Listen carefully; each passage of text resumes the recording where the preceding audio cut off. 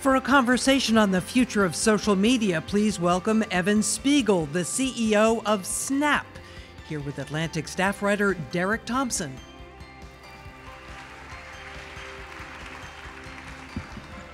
Hello, good afternoon. So Snapchat has 200 million users, thereabouts, but in the off chance that there are some members of the audience who are not among them, can we quickly dispense with definitions? What is Snapchat?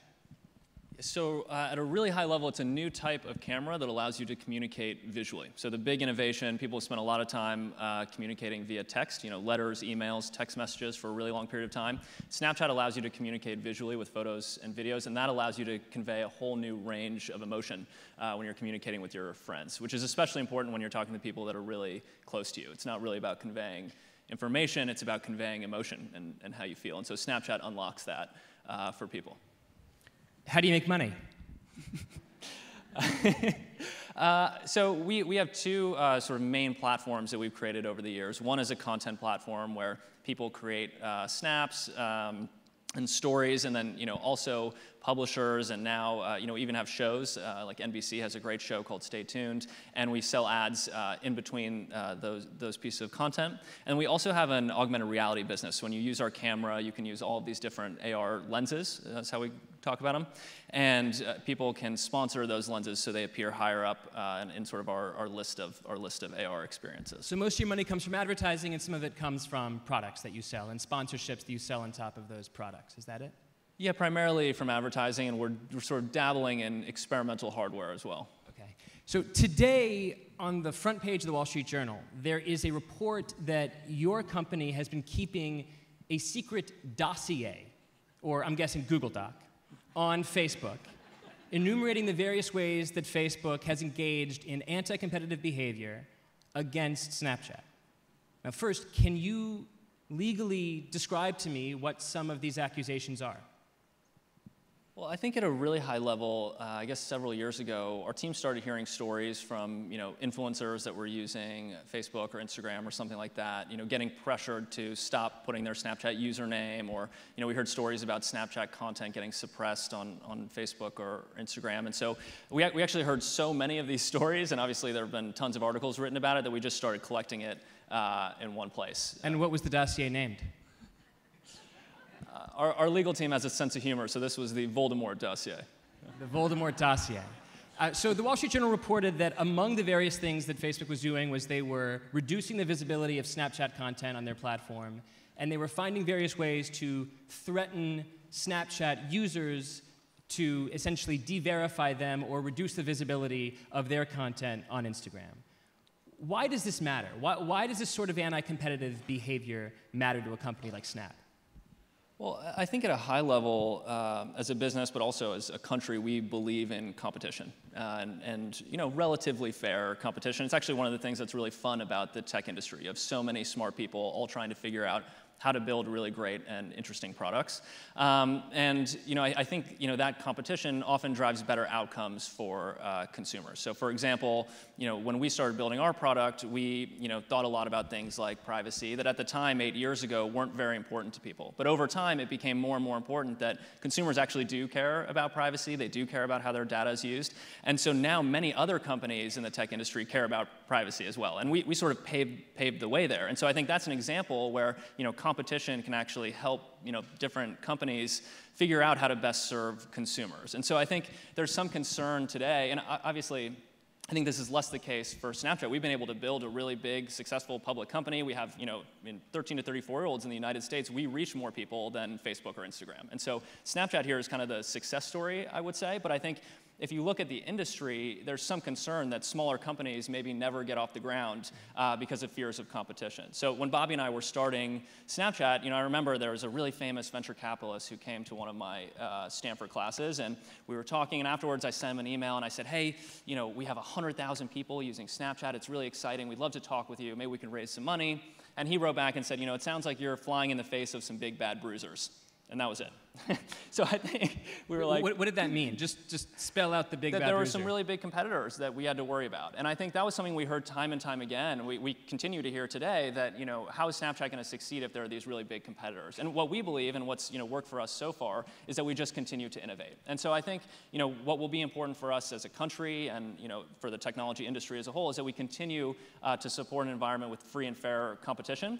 And I think, there's some concern that some companies have behaved in practices that would be considered anti-competitive, meaning that they want no competition rather than fair competition. And so I think, that's something that we've thought a lot about. And I think as a country and as a business, we enjoy a good competition. It's just a question of whether these companies are using their power to suppress competition and suppress innovation in America. Well, let me spin this logic forward a little bit and put you to the point. If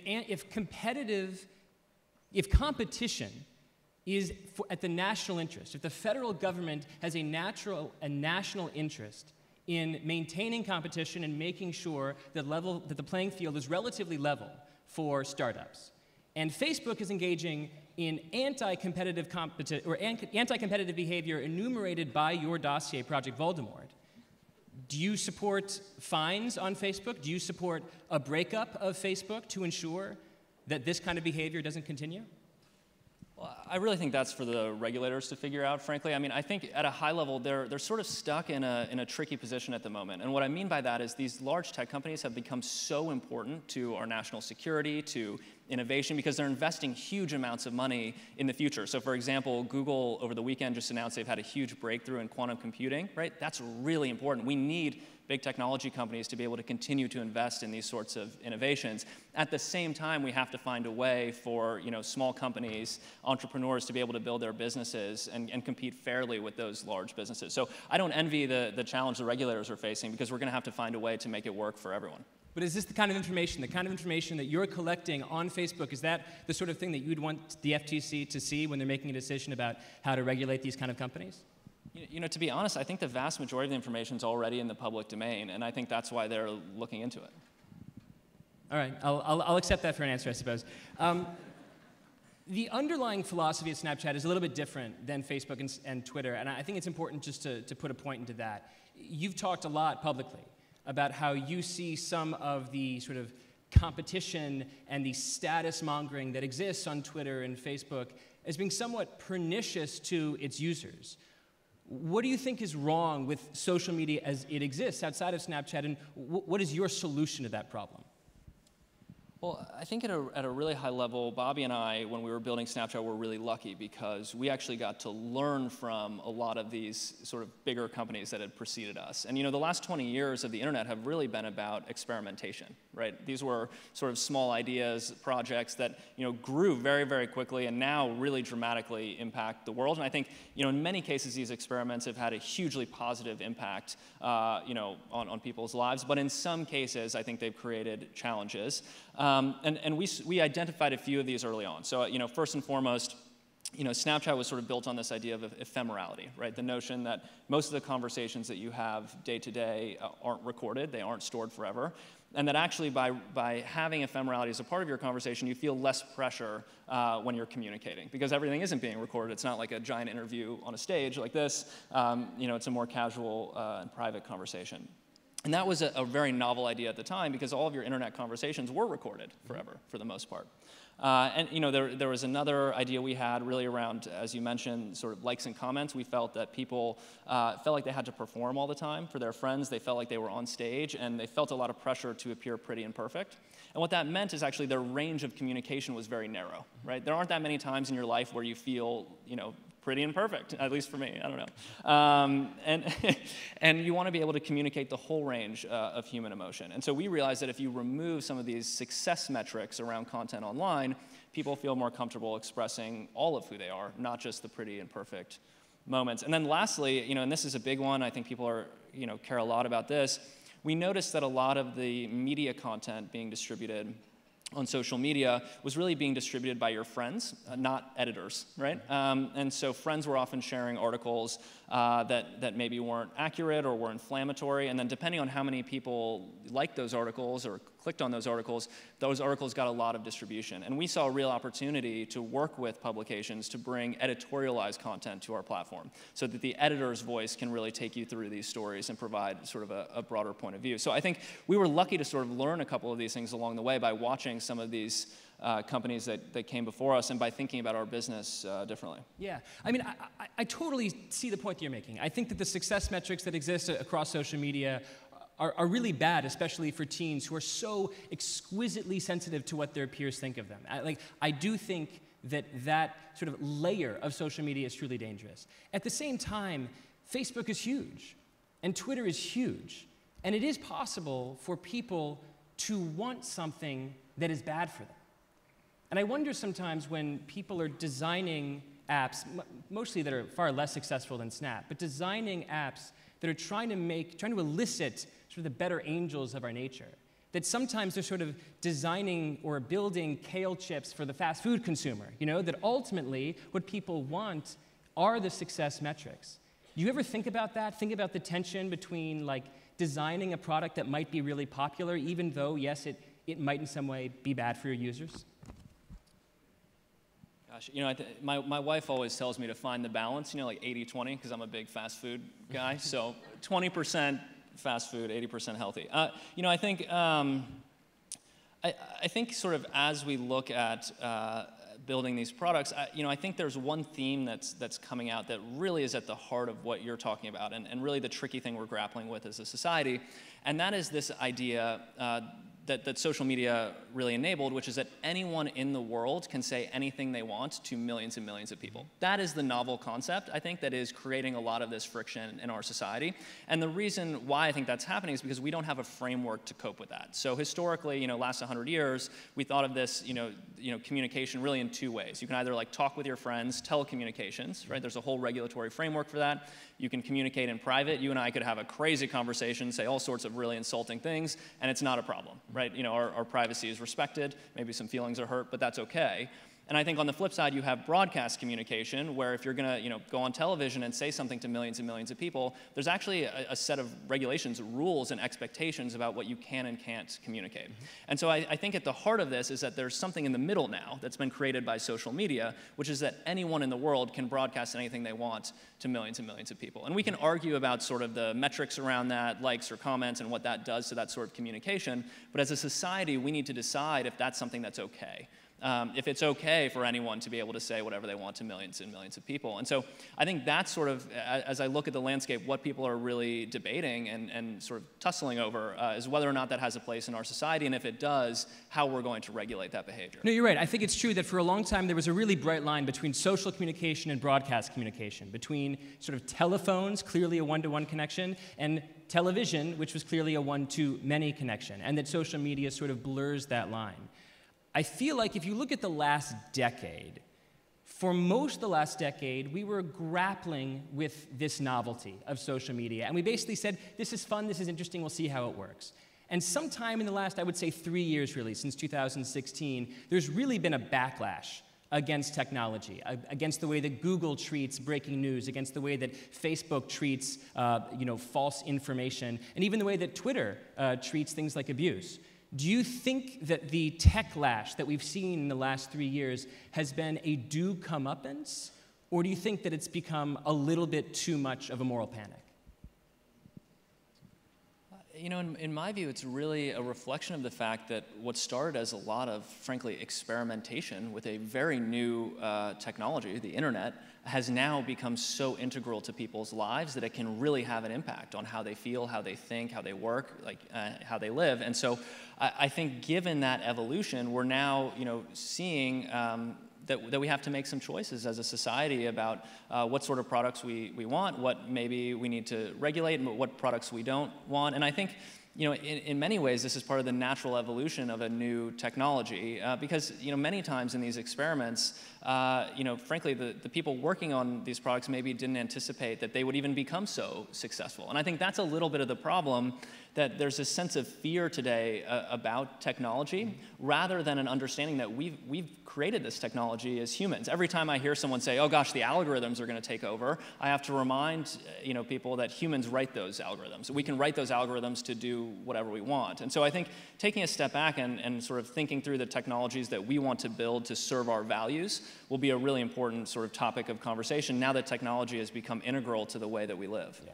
I want to close with a question about sort of your creative process, because for better or worse, Snapchat is in many ways considered sort of the research and development department of social media, that you guys come up with all of these brilliant ideas, and then, as elucidated by Project Voldemort, sometimes other companies take them for themselves.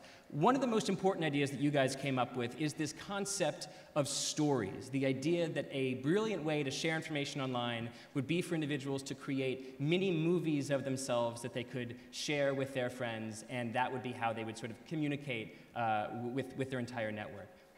Take me back to the beginning of stories. When you guys were first coming up with that idea, was it a popular idea with your user base?